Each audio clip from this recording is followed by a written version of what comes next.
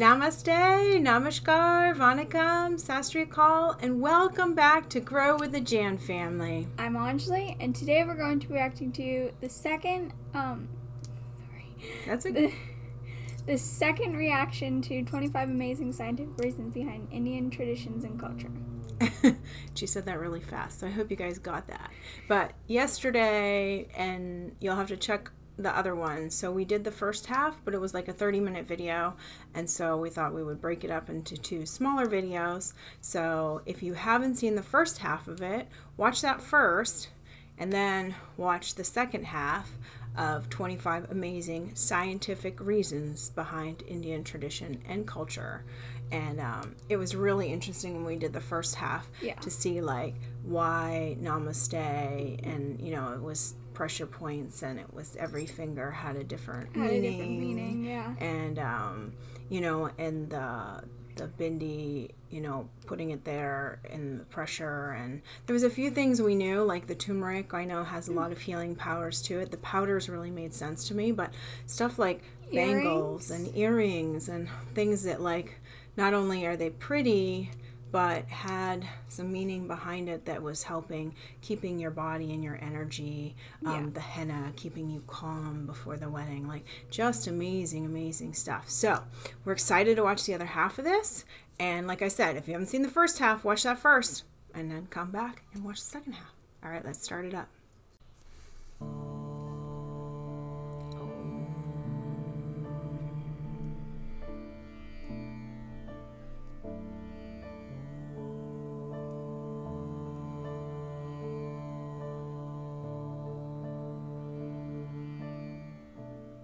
The chanting of Om helps the mind calm down, thoughts recede, and there is an instant feeling of peace and calm. Om is considered the primordial sound of the universe, the first sound. This universal sound is a combination of three syllables, A, U, and Ma.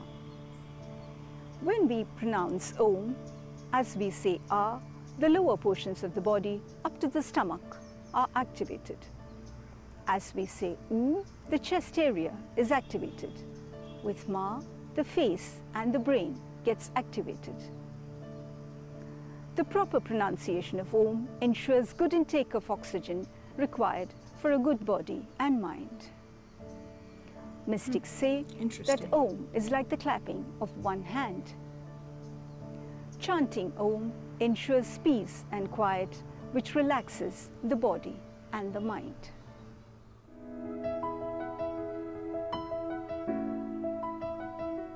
In Indian culture, Tulsi is accorded the status of mother. Tulsi is also called holy or sacred basil. The spiritual and medicinal properties of Tulsi are renowned the world over. Tulsi is an important adaptogenic herb which helps to reduce stress. Tulsi is a remarkable antibiotic. Its medicinal properties are renowned. It helps to cure several ailments, including the common cold. Containing no caffeine or other stimulants, Tulsi helps to increase physical endurance. Taking a Tulsi every day helps to maintain the physiological balance in the body and increases immunity. More important, Tulsi increases your lifespan. Keeping a Tulsi plant at home keeps the insects and mosquitoes away. It is said that even snakes are kept at bay. In India, every traditional household from time immemorial to this day has the Tulsi plant for both its spiritual and medicinal significance. Wow.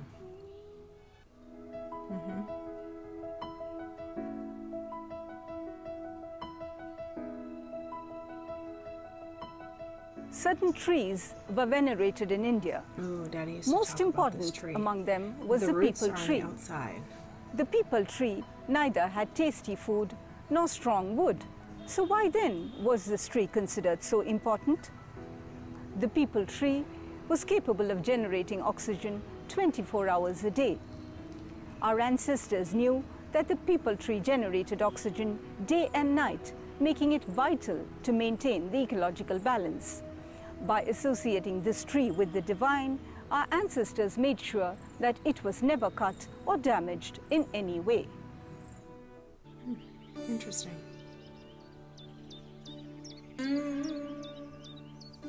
Certain trees were considered sacred in India. The neem, the audumber, and the peepal tree are some of them. These trees are propagated by seeds dropped by birds. The audumber tree is associated with Lord Dattatreya. So what makes these trees so important? All these trees had the capacity to generate oxygen through the day. Our ancestors, understanding that these trees were important to maintain ecological balance, ensured that they were never cut or destroyed in any way by associating them with the divine.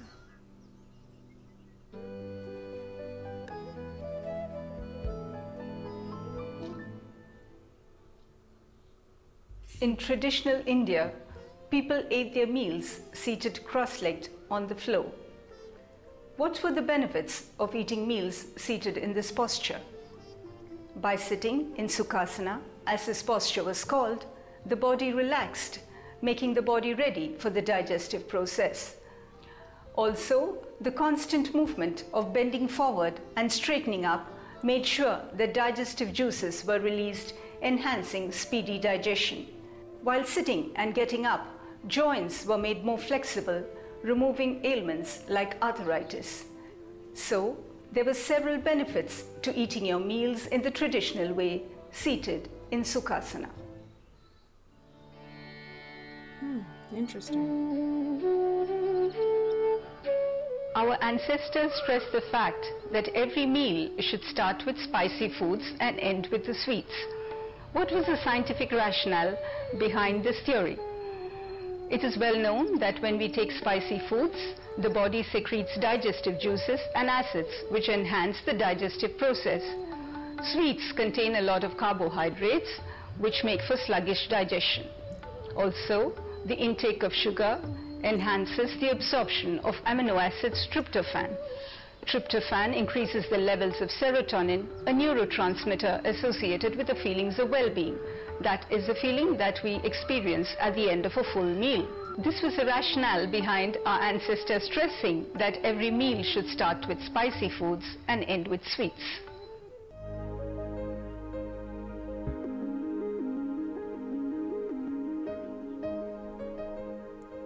Fasting is one of the important tenets of Ayurveda. I believe ending with sweets, but Ayurveda is based on the premise that spicy most first ailments and stem then from the fact that there are toxic materials retained in the body. By fasting, we help to cleanse the system and regulate body functioning. A complete fasting is good for health with occasional sips of lime juice. The body contains 80% liquid and 20% solid, just like the earth. The gravitational force of the moon sometimes creates disturbances in the body. Fasting helps to cut down the intake of acids, thus regulating stress and hysteria. Modern research shows that fasting helps to correct several ailments including Alzheimer's, cancer, and diabetes. There is a popular misconception that by fasting we become weak. On the contrary, by fasting, the system is cleansed and physiological balance is maintained. A day of fasting helps the digestive system and helps the proper functioning of several organs like the liver, kidney, pancreas, etc.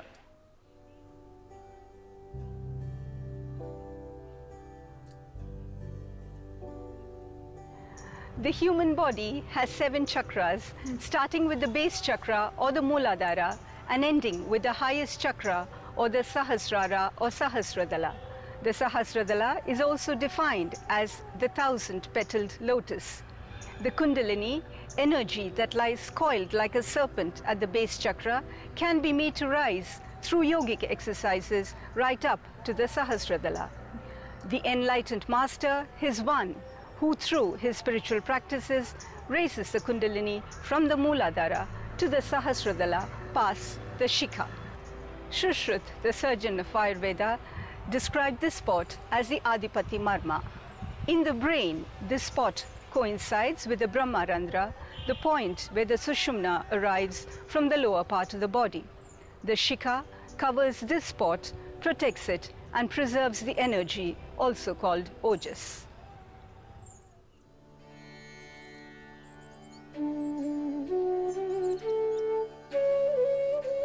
In Indian culture, it is customary to bend down and touch the feet of elders as greeting. It is said that by doing this, you acquire intellect, knowledge, strength, and fame. There is a scientific reason behind this analysis. Respect. The body is a storehouse of energy, negative and positive. The left side represents negative energy, the right, the positive energy. When we bend down and touch the feet of our elders, it indicates that we are surrendering our ego at their feet. This gives rise to karuna or compassion within them. As we touch their feet, this energy is passed on to us, thus also creating an instant liking between two hearts and minds. The nerves from the brain are spread out through the body, and when we touch another person, it forms a circuit, thereby transmitting energy from one person to the other. We become the receiver, and the other person is the giver of energy.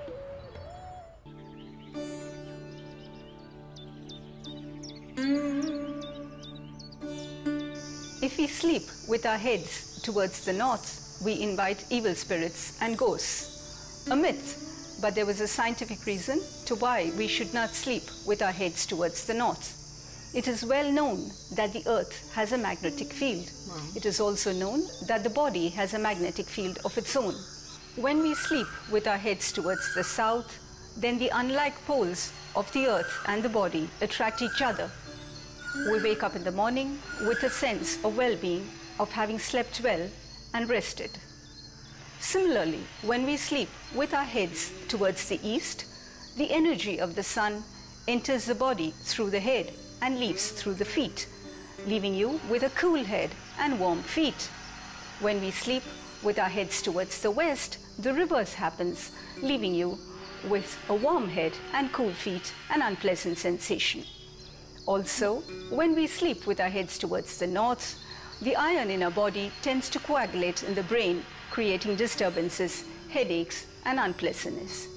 This causes a lot of disorders, including Alzheimer's, cognitive disorders, Parkinson's, and several other neurological problems. This was the reason why our forefathers insisted that we sleep with our heads towards the south or the east.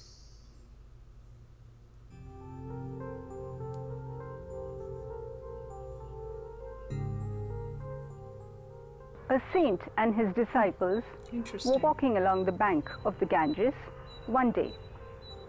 They came upon two people shouting angrily at each other. The sage decided that this was as good a time as any to teach his disciples a valuable lesson for life. "Why do people shout at each other when they're angry?" asked the sage. "Because they lose their calm," said one disciple. Several explanations were offered, but none of them was satisfactory. The sage then explained, "When people are angry, their hearts grow far from each other. They have to shout to be heard. When people love each other, their hearts are close to each other. They speak softly and can be heard. They need not speak at all. Their eyes can communicate their feelings." "When you are angry," said the sage, "don't let your hearts grow too far apart, or it may not be possible to come back."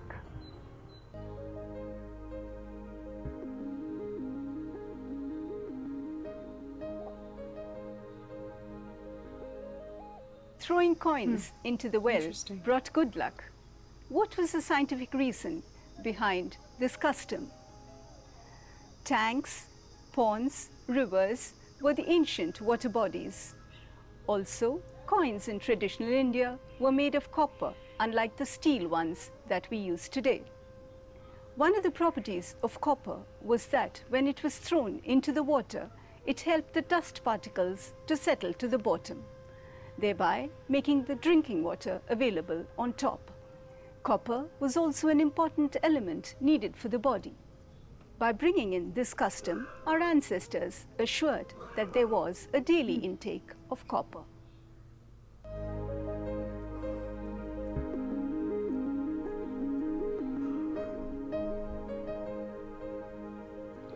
Remember the traditional punishment where you crossed your hands across your chest, held alternate earlobes, and sat down and got up as many times as the master demanded? This was a punishment that was in vogue from the days of the Gurukulam. But there was also a scientific rationale behind this punishment. As you sat down and got up several times, blood circulation was improved, stimulating better concentration and memory power. This is one I have not By seen. crossing the hands across your chest and holding alternate lobes, there was fine coordination between the right and left sides of the brain. By pressurizing the points on the earlobes, brain cells were stimulated, thus decreasing learning disabilities in weak students. This had so many interesting scientific facts, backgrounds of stuff that you didn't think really had any kind of meaning or significance to it, which is kind of interesting. Like that there was almost everything that she talked about in the first one and in this one had some kind of reason behind it that made it have a purpose. You know, it wasn't just you're sitting on the floor to eat your dinner, you know, because that's what everybody does in India. No, there's like, you know, the bending helps the digestion. Like she said, eating spicy food first and then the sweets. And then the sweet, so it speeds up your like body digestion at the beginning, and then when you eat the sweets at the end, it kind of gives you that full feeling and slows your body down. So it makes sense. Like here we do the same, except not so much spicy food, but sweets were always like the after dinner, the dessert, like the special treat when after you finished your healthy stuff or your good stuff. So kind of similar, but you know, when you think about it a little bit more, it makes a lot of sense, and that there's like a better meaning. You know, like our ancestors weren't crazy. You know, they didn't just make stuff up. You know, it's not all like wives' tales, old wives' tales. Like there is some truth behind it and some scientific reasoning for your body too, you know. Like she was like, as you say it, you know, wakes your body up and up to your head. Like that was really interesting. Like I get that it's relaxing, but I didn't realize it was like the way you said it, you know, was supposed to kind of bring awareness up through your body. So that was interesting. Another thing was like the wishing well, which is something like we do here. Like we'll throw coins in the water to make like a wish. Yeah. And so in our zoo, they have this place where you can throw a coin in the water where there's no fish. So like it doesn't, you know, fish doesn't eat it and stuff like that. And she was saying like the copper helps to make the clean water so you can like drinkable water on the top. Right. And also you're supposed to get a little bit of copper in your body, she was saying too, which I thought was interesting. Something you wouldn't have known. Like, you just, you know, a lot of times for us it's not like a drinking fountain. It's more like a decorative fountain that you throw the money in. And like Anjali said, at our zoo they collect it and it kind of goes into the funding for the zoo. So, you know, you make your wish, but it also helps with the, you know, the animals and stuff. So, but yeah, there's just so many really interesting facts and things, you know, learning about, I was trying to think if there's something else we missed that we forgot to talk about. The trees too. Oh yeah. Daddy talked about the trees, the Tulsa tree that was outside. He said you would have it outside your house in like a somewhat of a decorative pot, and it was medicine values, so when you were not feeling well. But she was saying too, like something you could have every day that was kind of to help you not get sick, so kind of help your immunity. And then Daddy used to say too, like the women would go and do puja around it in the morning as well. So just so interesting to see the different things that make, there's a bigger reason behind them, you know, than not cutting the trees down, these specific trees, because they knew that they had 24 hours a day, gave oxygen, and it was helpful for the world. So they connected them with, you know, certain gods so that people wouldn't cut them down. you know, kind of a nice way to do it. But it's interesting that they knew these things way back when, you know, not just like now. So, all right, I hope you guys like this as much as we did. And if you like this video, don't forget to click that like button down below, because the more you like it, the more YouTube shares our videos. And don't forget to subscribe and join our wonderful family. And we'll see you tomorrow. Bye.